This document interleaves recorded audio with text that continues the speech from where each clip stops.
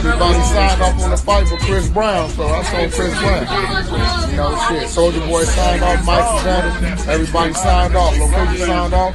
That's on CB, so whatever CB doing.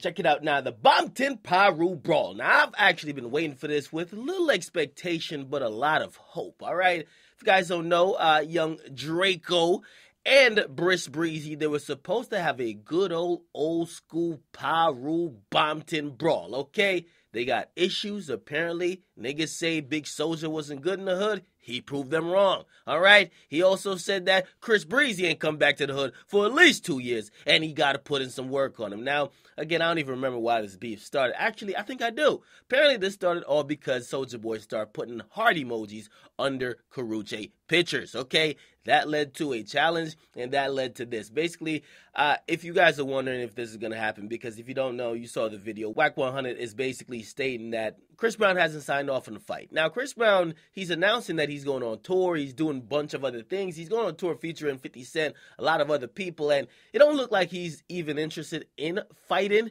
It looks like it was something that he was probably interested in the moment, but he's definitely not going to stop his real money coming in from performing and his musical talent to actually go square up with young DRACO. Now, you might call that a dodge. You might call that whatever. But it's what I've been saying the entire time. After the week when it was all hot in the media and it was in everybody's mouth, pause. But after that week, ain't nobody really give a fuck about no young DRACO no more. That shit is dead. It's over. And maybe they do pressure him into eventually signing off because some people be like, yo, you a bitch if you don't do it. Now you talk shit too. And perhaps that's true, but he's not really that interested. So we're still waiting on C Breezy to sign off, but young DRACO, apparently he's ready. Mike Tyson's ready. The entire fight is ready. This was supposed to go down in March, which is less than motherfucking like 10 days away. However, one of the guys haven't signed off. So how could it really be going down in March, right? And how much preparation time are they having?